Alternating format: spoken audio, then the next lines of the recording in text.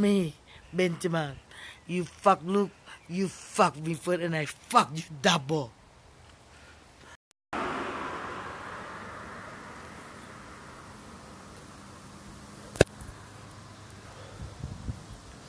You can see it as though there's an exact science to it.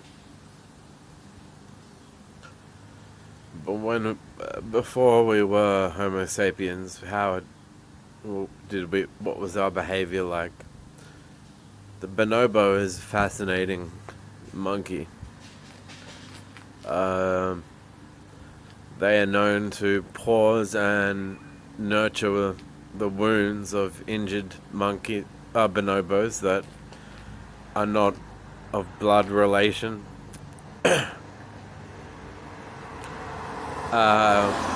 And to do so, and to also not to do so with a view to mating in mind, as recompense for helping heal a wound. They just they have a culture that's, I think, maybe the closest comparison to us at our best.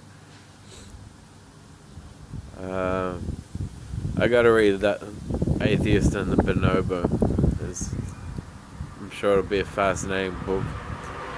So many books. Books.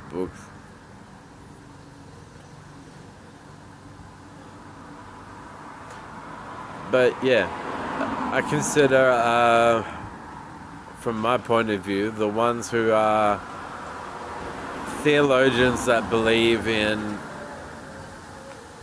biblical creation plus all four gospels, they will not sense a bisexual in distress. They'll be quietly, they'll feel good about it, even if they're not told about it, is one of the observations I've made.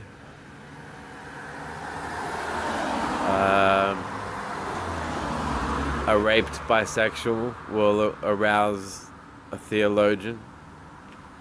They won't, again, they are unaware of it, and they get happy and talk about happy ideas of theirs, positive news in their life.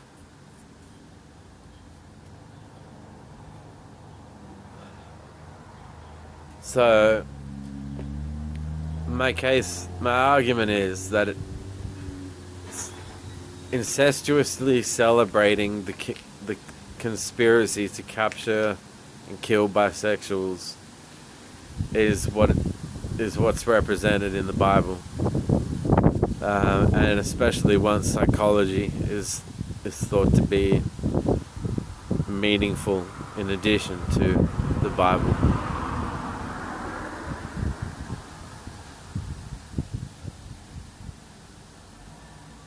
And I think that's why when you look up the health statistics for the group, the verse in John 3:16, and I tell you, the book of John, read it and shred it.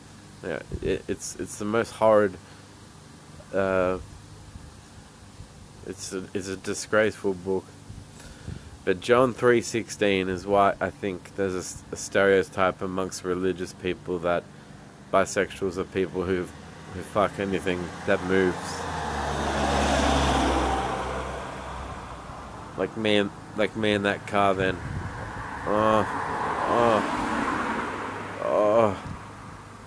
See, we just did it, but I made sure it was censored on the camera.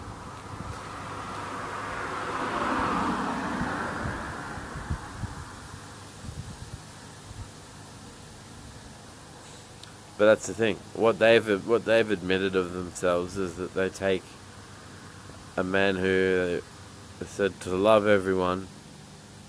They love and give thanks for his murder, Calvary. They think he's thankful for his own murder, thanks to those four gospels mashed together in the stupid book of John. Luke and Matthew.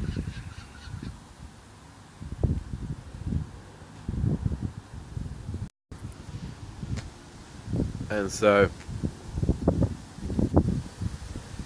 yeah, John 3:16 is, for God so loved the world that he gave his only Son, so that all who believe in him shall not perish but have eternal life.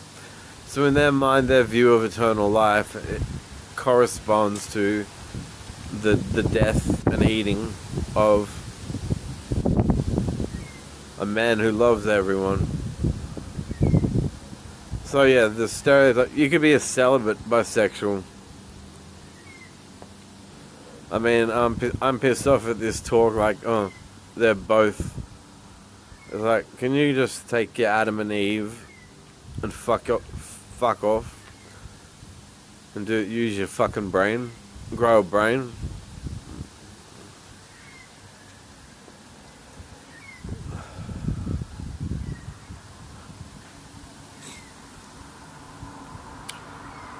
That he gave his only Son. So you respond to that with the question, so you are trying to say, Christian, that God sacrificing himself to himself saved you and everyone else from himself, and now you've got to look out for the others and save them too. God sacrifices himself to himself to save us from himself. There's no more elaborate way to say that this is a Bronze Age way of saying, you know, fuck yourself, fuck yourself, fuck yourself. Kill them and fuck yourselves. Kill them and fuck yourselves. The ones who are loving towards everyone, kill them. Kill them, celebrate their deaths, and then fuck yourselves.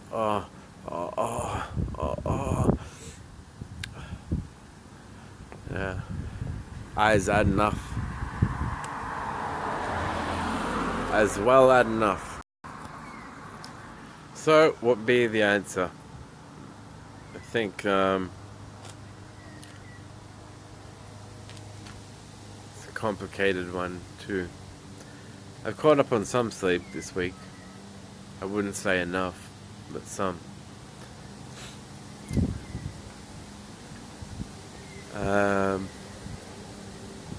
It should be, I suppose, acknowledged within the definition and the constituency of the Religions Discrimination and Sex Discrimination Act. That what they're leaving themselves with is the prospect of finding people who are in favour of rights, defend rights, or worse still, interested in the improvement of rights, and sacrifice them, and everyone will stand back at a distance and just watch, because it'll feel like the Christ story over and over again. From their point of view, what they say is, such and such a person thinks he's Jesus. Now, unless they stipulate in what capacity, they are talking like religious fundamentalists, because it's not a compliment, sociologically speaking. If they make the comment in a sociological context, then they're admitting to targeting.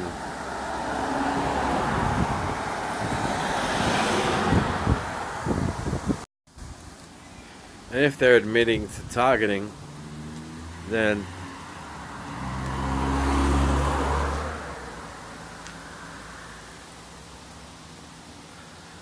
see, the horror is you realize these people are probably going home, getting into bed, fucking, and then going, oh God, oh God, oh Jesus, oh God, oh Jesus, as corresponding to the moments of their orgasms.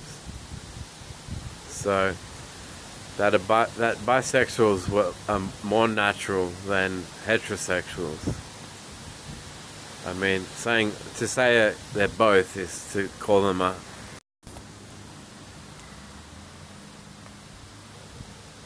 is to call the bisexual a hermaphrodite, if they mean it in any anatomic sense, which they can't. And also it leaves psych lovers with the split identity model active in their head. So who do you think came first? Bisexuality or churches inventing weddings?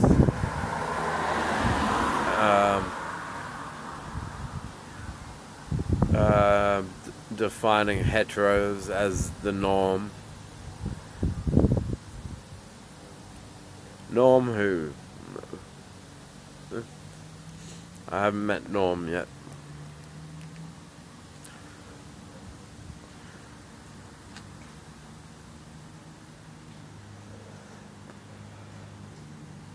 In any case, watch what they say and note how the talk is very much religiously based. Saying they're both is like saying put Adam and Eve together, and they'll enjoy that idea, because that once again is absconding from the question. Well, how did the children of Adam and Eve reproduce? They don't want to address that question, so they find it easier to say, well, bisexuals are both. Really?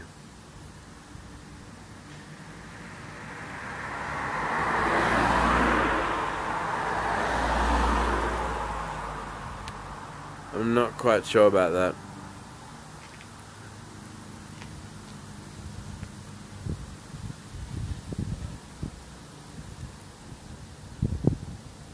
If gender identity definition is governed by religious judges, then the Religious Discrimination Act and Sex Discrimination Act have been simultaneously violated at the same time.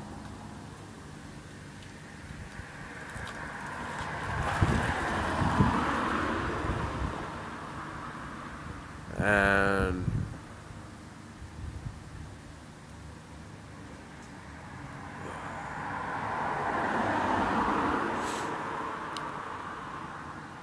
that's the act. Violate the Religious and Sex Discrimination Acts together. Keep our religious stories intact, is what I think they'll say and do. How about you? What do you think? Tricky question. Have to think about it.